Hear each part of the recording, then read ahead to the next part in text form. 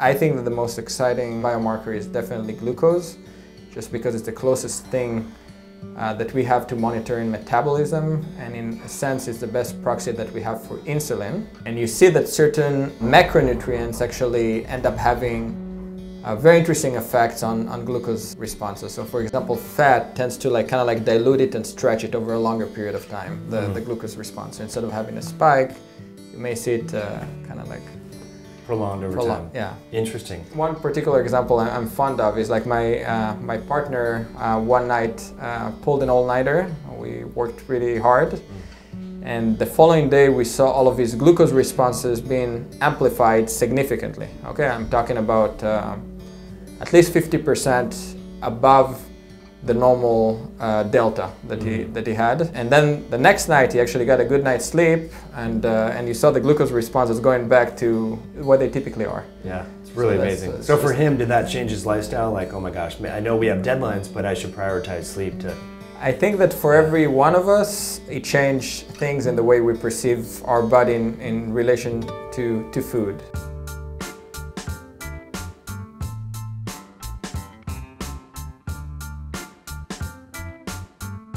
Hey folks, it's Mike Malzo here with HighIntensityHealth.com. Today we're going to talk about biometrics and using your own nutrition feedback, your blood glucose monitoring, and to integrate that into individualized dietary recommendations. We're live with Yaron Haddad, and he's going to tell you about his app Nutrino. So Yaron, thanks for coming on the show. Thanks a lot for having me. Yaron, let's kind of launch there. You know, some of the data. So Medtronic is a big device company, right, that you've partnered with, and so they make this 24-hour glucose monitor.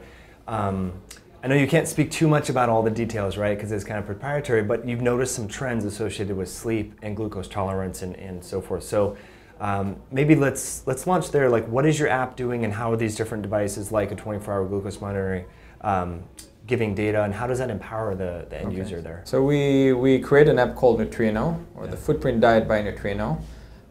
Where in the app is focusing on nutrition. People can actually aggregate information and connect to different wearable devices, medical devices, and also DNA data now from 23andMe.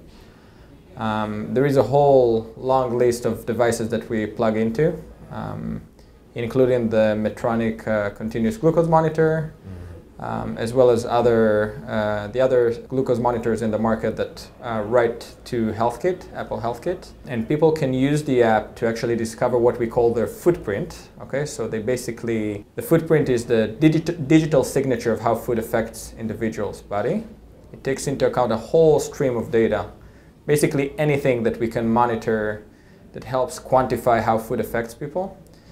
And by connecting to these devices after a few days using it, they can actually discover how their body responds to different foods. Yeah. So you look right now at like glucose changes and things like that, but what else would someone see? So describe the footprint a little bit deeper. Like, are people taking pictures of their food, or they just put in the input of what they ate? You have a lot of restaurants in there. How does that work? Yeah. So at this stage, what people actually do, the way they interact with the app, they actually log their meals for a certain period of time.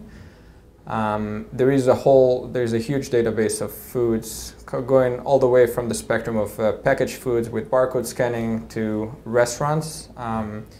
We created a lot of technology around analyzing all that food data, and we got to the point in which today we have data of the menus of over 250,000 restaurants in the US. Wow. And it's growing pretty steadily and very, very quickly. And the idea is that they actually log what they're eating. At this stage, it's not with image recognition, although we're definitely aiming at making this experience easier. Yeah. While they do it every time, when they are connected to such devices like continuous glucose monitor, they can actually really see how their metabolism responds to different foods. And when they see that, one of the nice things is because the data is aggregated from so many different channels, they can see the interactions of different components with the way the food is being metabolized in the body. So maybe just some examples to make it less abstract. But for example, I'm using a Fitbit. I can connect my Fitbit into Nutrino together with a continuous glucose monitor, and you can actually see the way physical activity is affecting glucose intake. And Fitbit in this case and many other devices also monitor sleep.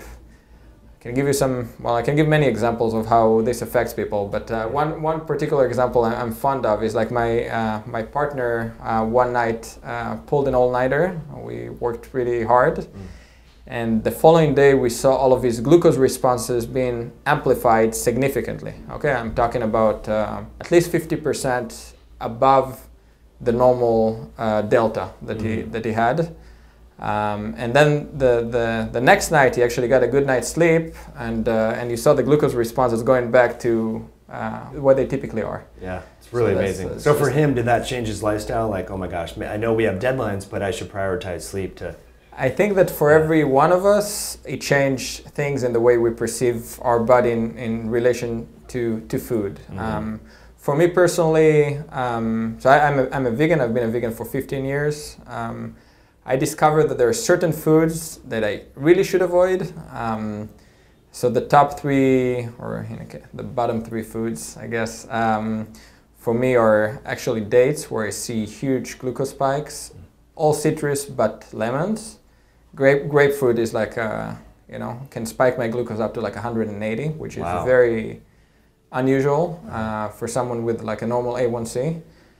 And then the other one is just wheat in general. So all types of, beer, bread, grains, Interesting. pasta. So you found that out years before the app came out. I mean, not about the citrus and the grapefruit and things like that, but you were telling me offline you had some health issues and so forth, and discovered that dairy made a connection. So was that kind of the start of the Nutrino app, right? Your own personal discovery that the diet is so individual? Yeah, so that was really the trigger for me, and that's what got me so passionate about nutrition. So in a nutshell, like I used to suffer from different health problems, all the way from different sinuses problems to very severe migraines when I was a teenager.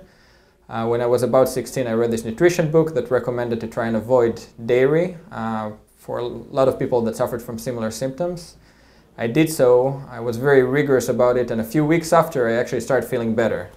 And then this was like a eureka moment, right? Yeah. Like, what just happened? What was that? Just like, I just stopped eating a few things. So I remember going with my dad, who always encourages me to read as much as I can, to the local bookstore, and he basically bought everything on the nutrition bookshelves, every single book. And I read, I think that until today I probably read like 200 plus books on the topic, and every book says something completely different, just completely different. And with Nutrino, really we try to take this to help people discover what works for them on a very personal basis. For me, I went through a whole experience. So after that, of about 3 years, when I tried different diets. I tried 20 plus diets, from veganism, vegetarianism, fruitarian, low fat, high fat, all of the above.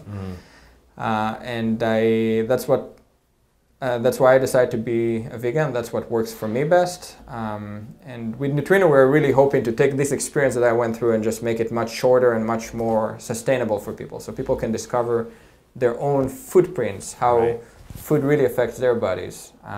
So hopefully they can eat healthier and be healthier. Yeah, I think it's such a good point. We were just where we met at a conference, the Personalized Lifestyle Medicine Institute conference. One of the key themes there was the doctor of the future is the patient, right? That people are, with all the wearables, like your Fitbit and the Nutrino and other apps, HRV4 training, the heart rate variability, that we have the ability now to monitor our biomarkers and different, what you call like kind of objective markers of health, right? And to see how these different things affect our health, because what we've been doing for a long time is kind of antiquated. The guru says, put butter in your coffee, and I personally do that. I think it's great, but it may not work for everyone. And I know people that doesn't work for. The guru says eat breakfast, another guru says don't eat breakfast. So you're like, what do we do? But now with different devices like Fitbit, 24-hour glucose monitoring, and your app, we can put all the pieces of the puzzle together and really compress that learning curve, which is so awesome. Yeah, I agree. I was actually looking yesterday at the New York Times bestsellers on nutrition, and I was just like going through the different books, and you realize that the vast majority of them actually recommend everybody to eat the same way. You should all do that, you should all do that, which is somewhat confusing when you think about this. Really, it's kind of like I was thinking of it as an analogy to someone who's traveling, and you ask for directions from different locals, and each one tells you, should go that way, you should go that way, and then you ask yourself which one is right. So in the strict sense, it's obvious that not everybody, all of those diets could work, but then when you actually think about it further, the human body is extremely complex. It's much more complex than most things that we're trying to understand. There are so many different factors. And it only makes sense that different people have different responses to foods or to any other kind of events or lifestyle related factors. And I'm very happy that we got to the time in which we can finally turn that into a science. Right. Yeah. And have it be accessible on an iPhone and so forth. So that's really great. Let's go back a little bit. So what biomarkers tend to shift with food so much? So the 24-hour glucose monitoring, you mentioned blood pressure earlier, and there's other biometrics there, sleep. What are some of the top ones that are really malleable or influenced, plastic, if you will, from dietary shifts? So there is a whole range of them. I think the question should maybe be addressed as like what kind of biomarkers we can actually measure, because I'm sure that if you'll measure, like the whole set of biomarkers like in the blood that are related to different, all the way from antioxidants to different micronutrients, you'll discover that most of them vary with relationship to food. The challenge is that we cannot really measure most of them today. So this is slowly, sometimes quickly, is actually changing, which is very, very exciting. One biomarker that I would love to see a wearable device that actually monitors in real time. So there's been some studies, one from Berlin, where they actually monitored antioxidants in the skin using laser technology. So they basically used Raman spectroscopy to understand how people's antioxidants change depending on what they do. And you can see that as they are fasting, you can see the antioxidants kind of like starting to alternate, but go down, and then you give them a slice of white bread and nothing happens. It keeps going down. And then you give them like a cup of green tea, and then it just jumps up, and that's really amazing. Sure. But it's still not something that is available for the masses, right? This is still research level. So in terms of what we can measure today, I think that the most exciting parameter, the most exciting biomarker is definitely glucose, just because it's the closest thing that we have to monitor in metabolism, and in a sense it's the best proxy that we have for insulin, which is, I think, would have been amazing if we could actually measure continuously. There's been quite a few companies working around making continuous blood pressure monitors, and that definitely changes with food and with other activities, and that's an amazing biomarker. Everything else that may interact with metabolism, so basically sleep, physical activity, like so on. pulse ox, I know there's pulse ox, resting heart rate. Are those other things that kind of at this point feed into the app? Or we are using them in the app. Not all of them have the same effect, obviously, when it comes to influence on metabolism. But basically, in terms of the list of data streams that are flowing into the app, into the footprint, are things all the way from physical activity. We connect to over a dozen different wearable devices, sleep, DNA data from 23andMe, and hopefully there will be others that we will plug into soon, medical records, and glucose data I mentioned, data from insulin pumps for people that actually use them. So cool. Mostly patients that are dosing insulin, typically people with type 1 diabetes.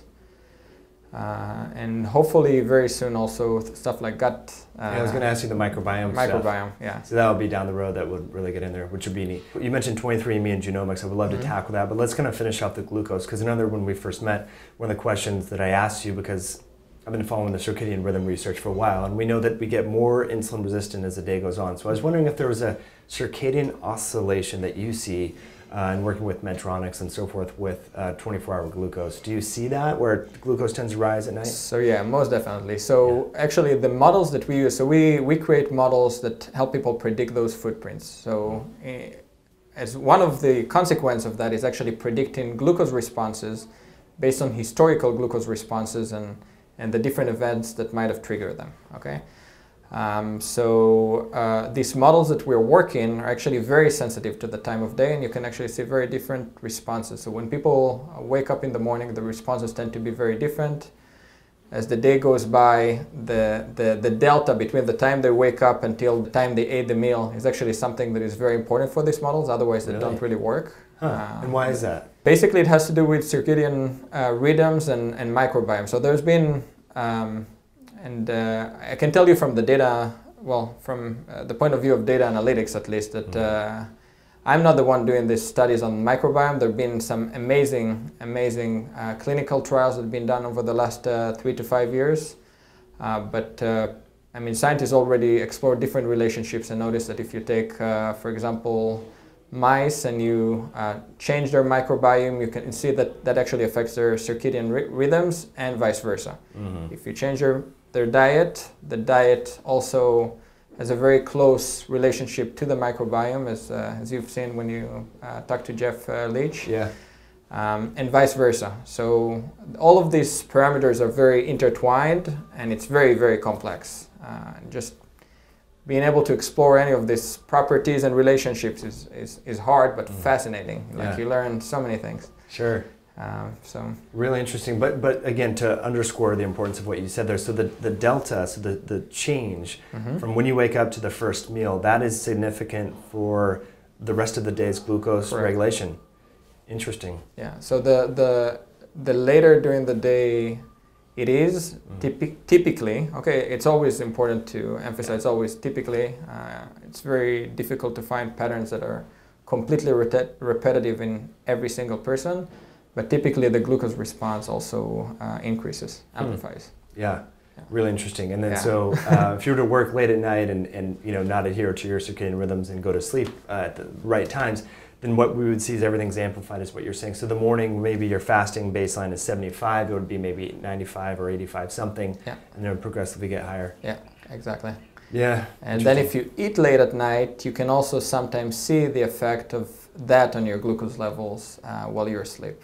Oh, that's something I never thought about. Yeah, I wanted to ask you about that earlier, but thanks for bringing it up. So how do people that are insulin resistant, how do their blood sugar, does it spike while they're sleeping periodically? Is there like a cycle there, or? So sometimes, depending on the time in which they actually had the meal, it also obviously depends on the composition of the meal and the level of the sensitivity. Most of our work, and definitely the work that we've done with Medtronic, is around people that are actually using also an insulin pump. So the vast majority of them are actually people that have type 1 diabetes, but there are some with type 2s and also other populations that we explore that you can see these patterns in. It's really interesting. Really interesting, yeah. Because a lot of the circadian rhythm research shows that we actually burn fat while we're sleeping. So my intuition would be that the glucose would be lower as we are in kind of more of a ketogenic, the mitochondria are really active. Again, it depends on your circadian rhythm and metabolic health and so forth, but I was just kind of interested in that. So Medtronic, what sort of conversations have you had with them in terms of, so they're getting all this like circadian rhythm based data on the glucose. Are they then suggesting medications be used at different times commensurate with someone's baseline levels? Because right now the standard approach, is like, oh yeah, just take your metformin, like 500 milligrams twice a day. Doctors are not really, aligning medication with biological rhythms, at least the non-progressive integrative functional medicine doctors. So are you seeing that as a trend through Medtronic? There is like a limit on how much I can talk. I definitely cannot represent Medtronic. That's the kind of things you should probably ask them. But in general, what Medtronic has done was they're releasing it, something they announced officially. I'm not telling anything that is a secret, but an app called Sugar IQ that is powered by Watson, as well as our Nutrino footprint insight platform. Where people that have a Medtronic continuous glucose monitor basically can explore their footprints or how different foods affect them, learn about their body, and then hopefully adjust to basically improve and manage your glucose levels better. Okay, so that's the core of it. This is obviously just because we were talking about people that are mostly using an insulin pump, not exclusively, but most of these individuals. then it's highly regulated. You cannot recommend anything you might want to recommend. Just the FDA is trying to make sure people are healthy and not do anything that might harm them. And because insulin is a very dangerous drug, it has to be heavily regulated. Right. So yeah, it sounds like their focus is more on the type 1 diabetic side, from what I gather, via the 24-hour. I mean, obviously, I think for me personally, let me say that, I would love to see continuous glucose monitors and just the whole concept of being able to monitor your metabolism, which is something that is so powerful, going all the way from type 1s to type 2s and to people that are living with prediabetes and all the way to healthy people like you and others. And I believe it will get there. It's just a matter of time, right? Right. Yeah, exactly. Are they very expensive, the devices? So it ranges. Right now, they're being reimbursed for people who actually need to dose insulin. But the price tag of this device also tends to go down right now, so it's getting lower and lower over time. Yeah, but they're labeled as for usage only for people who are living with diabetes. That's important. So not everyone can just buy them off the shelf. Right. So go to your integrated functional medicine doctor, say you want to monitor your blood glucose, and try the best you can, right, to get out. I don't know. You're on that That's beyond what I can answer. Right. But yeah, when we initially thought about this and started this, we're like, okay, everybody should have it. They should sell it in stores, but they're regulated, and it's going to take some time until it goes that way. Yeah.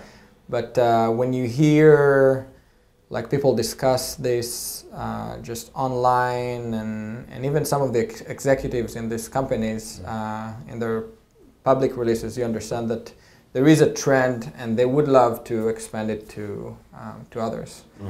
I think that it's one of the most fascinating biomarkers you can look at. Oh, it's amazing.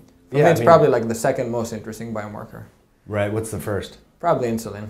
Oh, okay. And then antioxidants also like on the top 3. Yeah.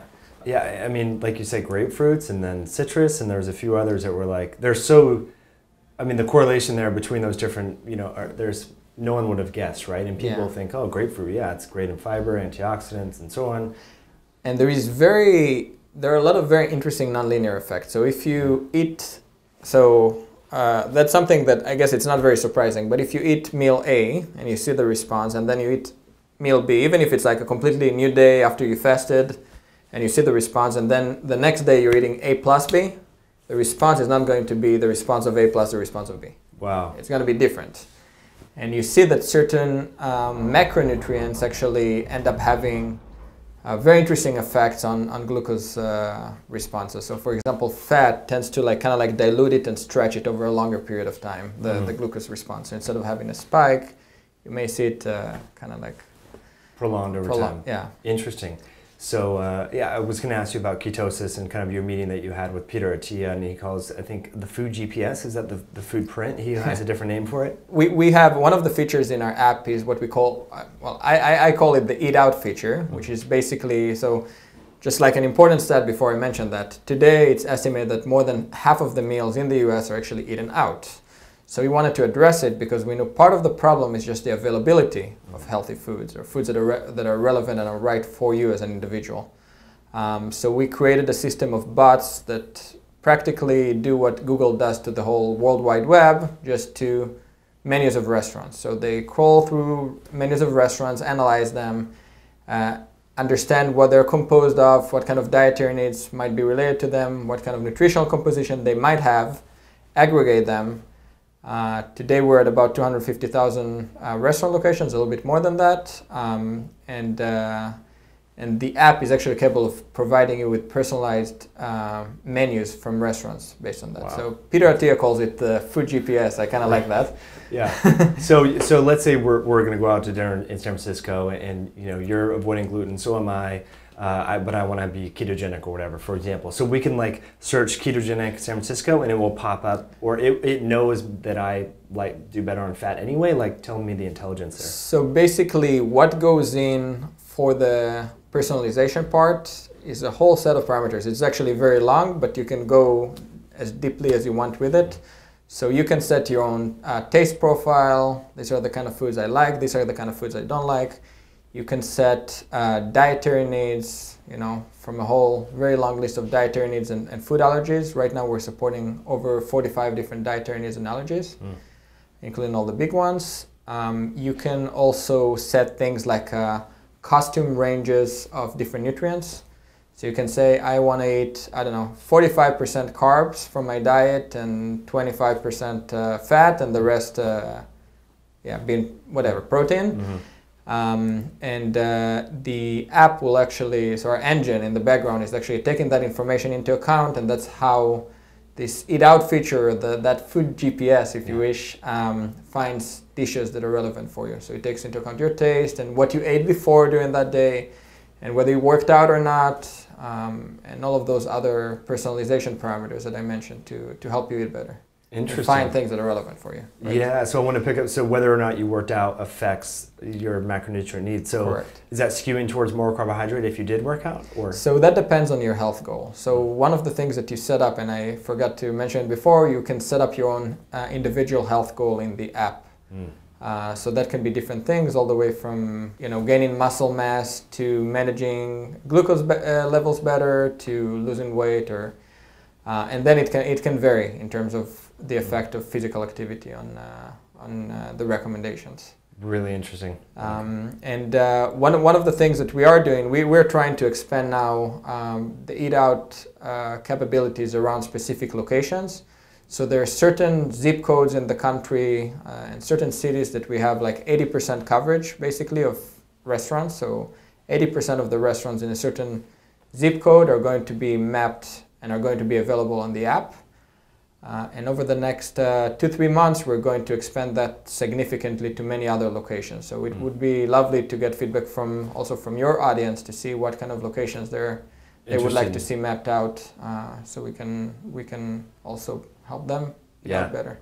That's really, I mean, I really like where this is going, because it's sometimes we, that whole 80-20 rule, right, where we kind of like eat like 80% of the time we go out to dinner, we go to the same 20 restaurants, or the 20% of the restaurants that we've ever been to in a certain area. So we get in this habit of things. And if we knew that restaurant or the food choices on the restaurant that are our favorites are affecting our blood sugar in a negative way, our sleep, everything else, where they're incompatible with our genome, which we'll talk about, then we can make better lifestyle choices, because people get into a rut and they do the same thing over and over again, right? And so I really like where this is going. Yeah.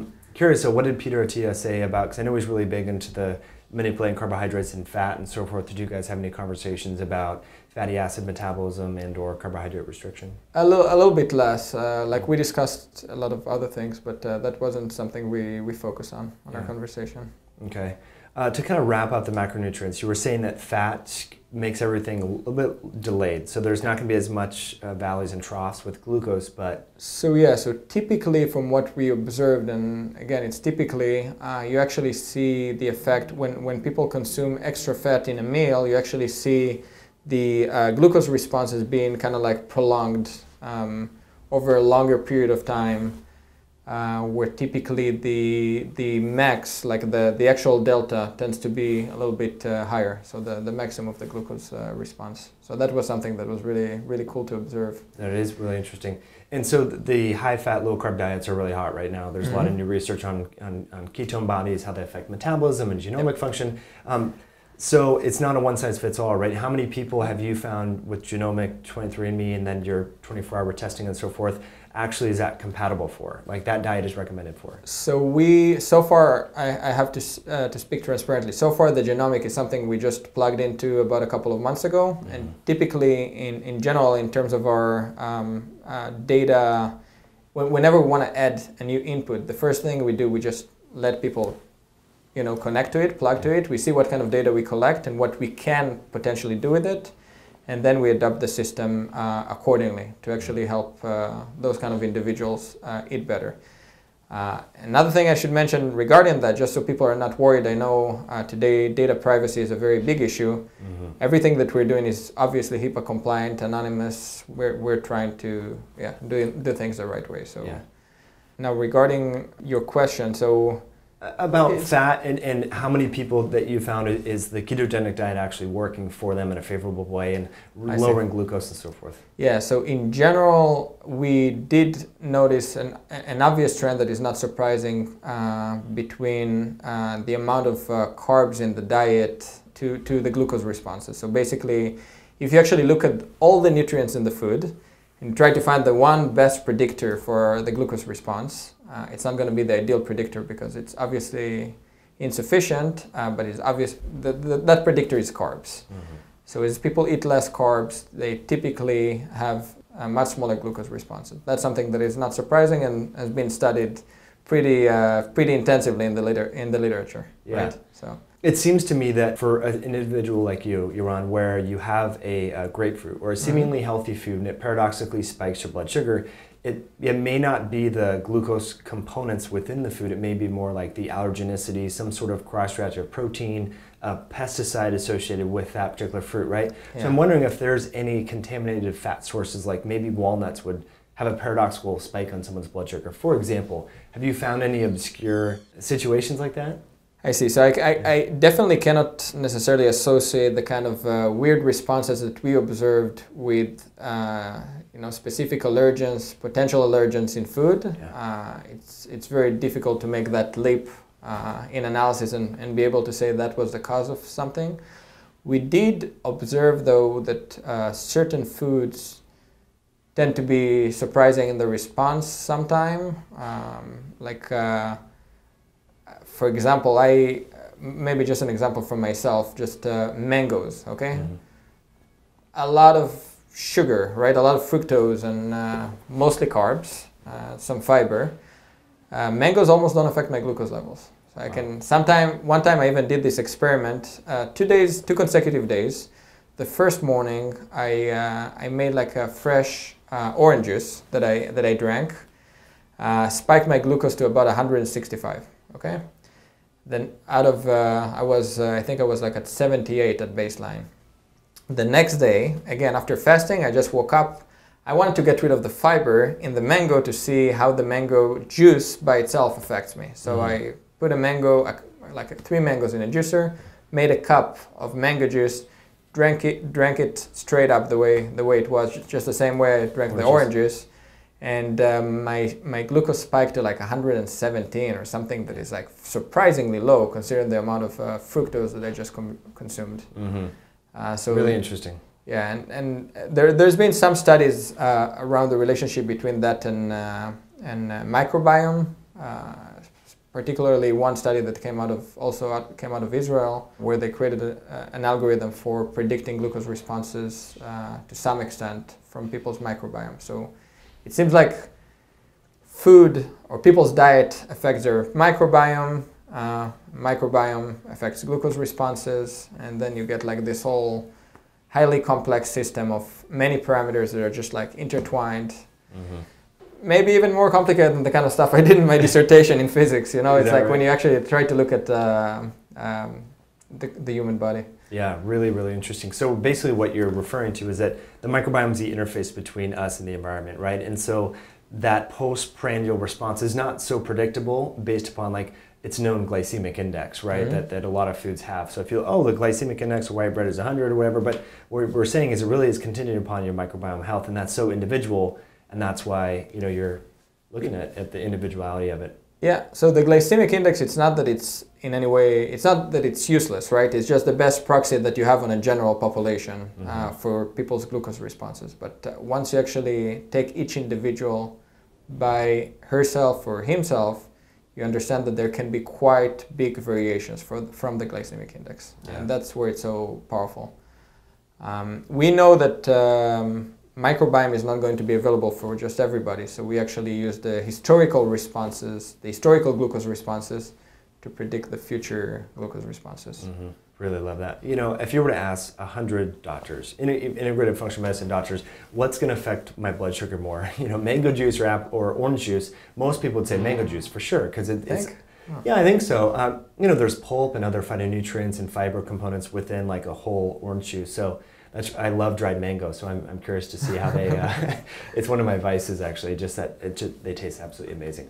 Yeah. So let's kind of shift gears a little bit, Yaron, to the genomic testing. So 23andMe, I know you said you recently kind of integrated that. Any trends that you've found so far, and then what are you looking for in the future, and how can that kind of weave into this whole picture? It's still preliminary for us to say anything about this. We just recently integrated with it. I do know that there is a lot of literature on basically on genetics and the relationship, well, nutrigenomics, and specifically the relationship to metabolism of certain nutrients like folate and folic acid, and we will get into it, but at this stage we're still not there. So people can put their raw data in there and combine it with 24-hour glucose monitoring, the food diary and so forth, and then you can make suggestions like eat more broccoli, like you mentioned, if you have MTHFR and so forth. Yeah, which is really powerful. Yeah, because some of the data suggestions are not so specific from the testing companies, right? It's really cool stuff. I have a few final questions for you, Ron, but anything about individualized medicine, wearables, technology, empowering end users, right, to take charge of their health, anything that we didn't get to talk about that you want to share? I think that for me, one of the most exciting new parameters that we're intending on integrating into the system, that's something we didn't really get to mention much, is heart rate variability. So you mentioned before Marco Altini and his work on HRV for training. It's a wonderful app, and we would love to integrate with heart rate variability both on the discrete level, like with Marco's app, and also on the continuous level. So there are different products on the market right now. They're a little bit less consumerized, but that can provide amazing insights as to people's stress levels and quality of sleep using this idea of heart rate variability. So that's for me is one of the exciting ones. That will be really awesome. Yeah, and it's non-invasive, right? I mean, the idea of measuring your blood sugar 24 hours a day is really awesome, but you told me it's not painful, right? The little stick. It's not. But yeah, the HRV is really non-invasive, which is really nice. And interestingly, I've noticed just anecdotally for myself, it changes a lot with exercise, with sleep, and with diet. So the ketogenic diet tends to impart more heart rate variability, which is pretty unique, and that's so individual. So that would be really exciting. That would be amazing. Then in general, one of the things that we did integrate with and that you can do a lot with when it comes to nutrition is obviously blood tests. It doesn't have to be continuous, but if you see someone has low iron levels in the blood, you can address that with diet, typically very easily. And nutrition is related to just everything. So that's another input. It's not a wearable device, maybe one day, but that's another fascinating data stream. Yeah. At the conference that we were at, there was mention of a kind of a blood spot test that will look at all the proteomic metabolites, metabolome, and the Chem24, like everything all in one and a little. So that's, I think, getting there. We're getting results faster and faster now, which is pretty cool. Yeah. So being here in the tech hub, Silicon Valley, San Francisco, any devices, wearables, technology that we should be aware about that you're particularly excited about? I think that in general, if you look at the whole spectrum of companies, all the way from the big giants in Silicon Valley to a lot of startups, there is a lot of motion in the direction of the wearable scene. I won't mention any specific names, but I do know that there will be very interesting advancements over the next 12 months with wearable devices. Okay. So we'll be on the lookout for that. Should all be excited about it. Yeah. I'm just looking for any new ways of monitoring my physiological parameters. It's amazing. Yeah. Now, as a physicist, right? So you have your graduate degree and doctoral thesis, right, in physics. So you understand Bluetooth and EMFs and so forth. What's a realistic concern there? Like you're wearing your Fitbit, there's Apple Watches. I mean, how is that affecting our biological health, and should we be concerned?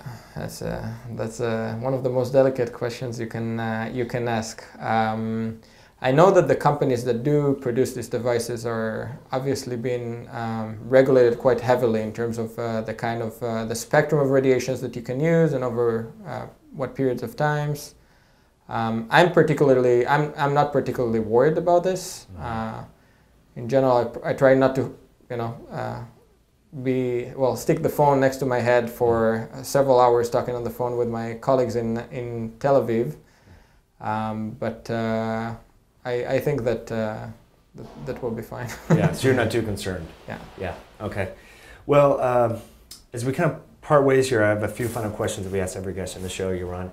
And the first one is your morning routine. So I know you're managing a team of 17 coders and developers in Tel Aviv. You're a busy guy, you have your doctorate in physics and so forth. What do the first couple hours of your day look like? So I just recently moved here about a month ago, and it's, we've been adapting to the new lifestyle, especially with the time difference in time zones with the rest of my team. But basically, typically what I do is I wake up, I do yoga in the morning for about half an hour, have a breakfast, take a shower and go to work. That's my typical routine. I do most of my exercise at night. Since I got here, been slacking a little bit with the yoga, and it's also been very hard because of the time zone difference. So sometimes I just jump directly to phone calls starting like at 7 a.m. But still trying to adapt to the new location, the time difference, basically. So when you wake up like 7 Pacific Standard, we're in San Francisco, so what time is it in Tel Aviv? So lately I've been waking up at 6:30 a.m. In Tel Aviv. That is 4:30 p.m. Mm-hmm. Try to do yoga for about half an hour, have a breakfast, and then jump on calls with my team and other partners for about a couple of hours.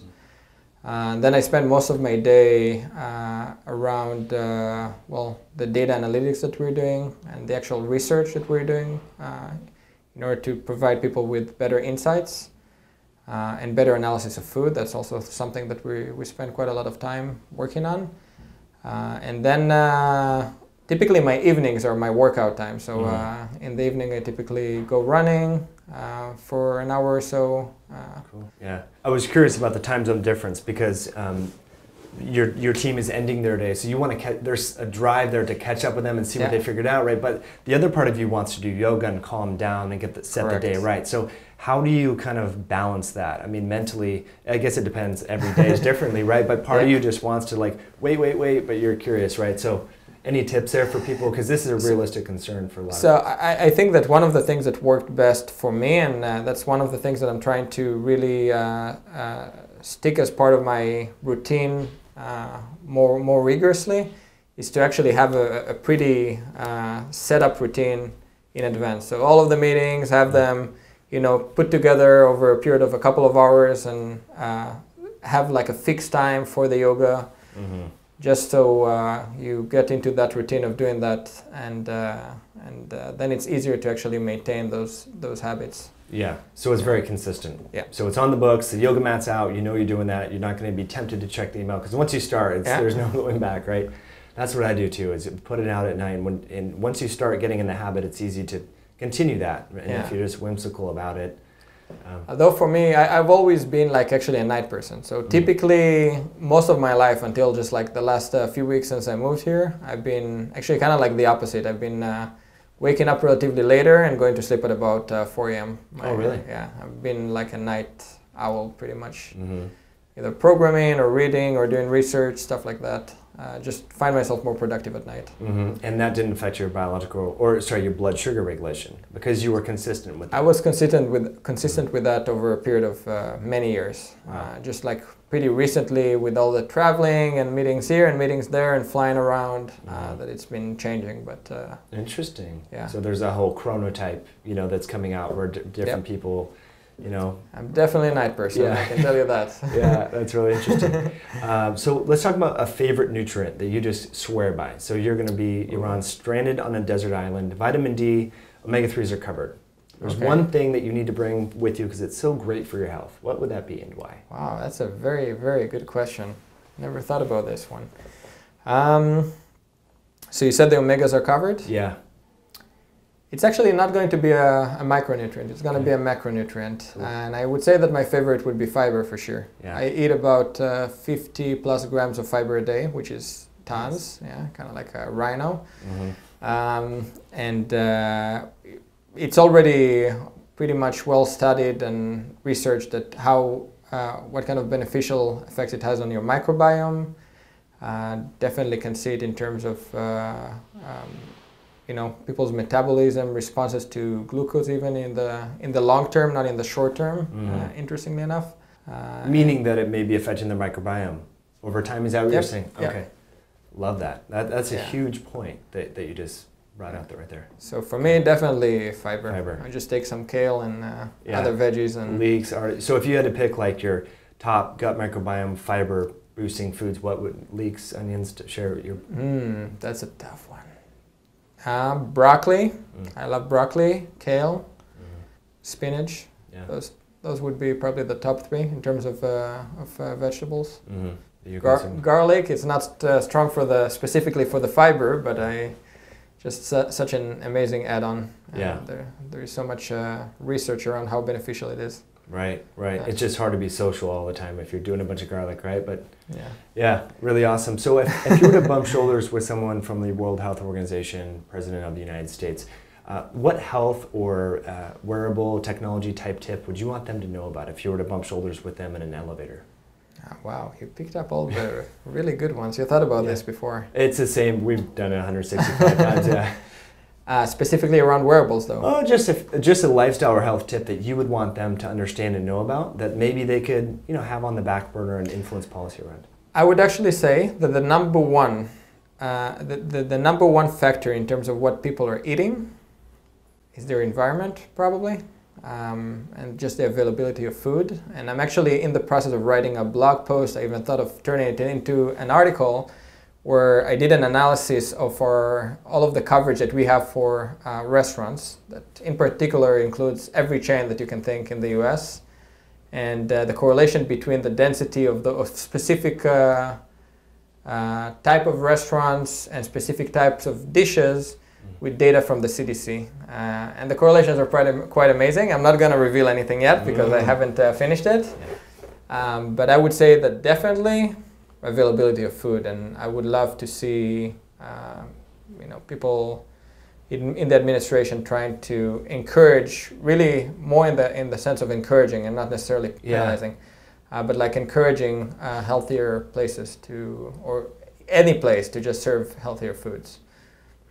Big time. So basically, to summarize kind of messages from the podcast, is more than 50% of the meals that people are eating out at restaurants. And what you're correlating is higher prevalence of obesity and diabetes and so forth with limited availability of healthier restaurant choices.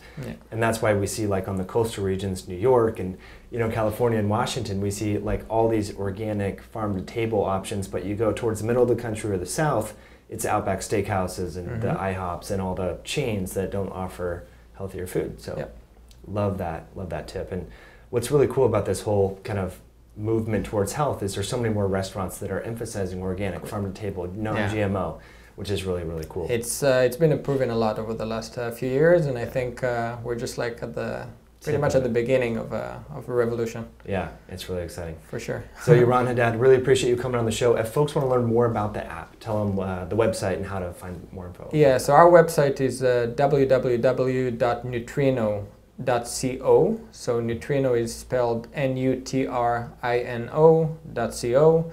They can also look in the App Store for Nutrino or the footprint, and they will find more information about us. I also have a blog, which is just myname.com, so yaronhaddad.com.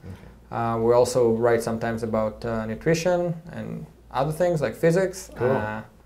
And would love to get feedback from people. There is a long way to go, and we're very excited about what we're cooking for everybody. It's awesome. Yeah, I'm excited. I'm glad we had this conversation. It's been awesome to chat with you.